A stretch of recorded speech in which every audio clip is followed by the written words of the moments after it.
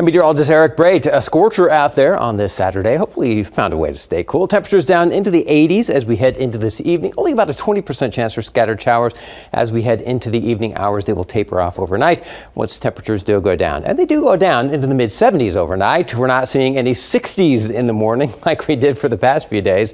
So yes, we are back to typical July type weather. High temperatures in the mid 90s with about a 20 to 30% chance for rain through most of the 10-day period coming up. Tomorrow, though, slightly higher than that. Expect about a 40% chance for those scattered afternoon showers and storms to affect the Gulf Coast. Do have a great evening.